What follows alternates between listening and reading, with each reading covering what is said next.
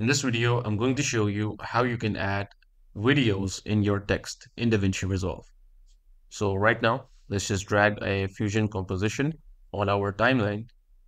And before we go ahead and do anything, you need to select your footage. So for me, I have this glitch footage, and this is just a simple glitch background.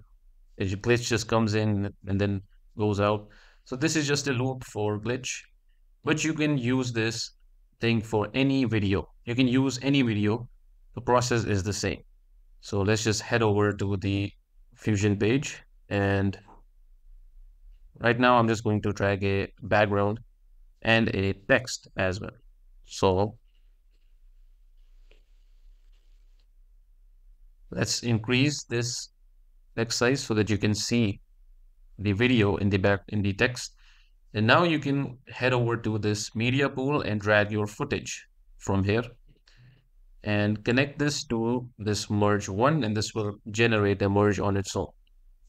And while you have this merge selected, which is the merge for the video that we just imported, go over here and change the operator to in.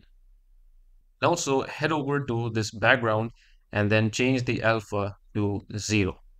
And if you play this, here you will see you will get the video inside your text.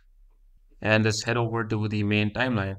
And now you can just go ahead and just to test this, just go ahead and in the generators, let's drag this solid color and change the color to, let's say, white. And here you will see that we have the video in our text. So this can work for any background. So this was it for this video. I hope this was helpful, and I'll see you in the next one.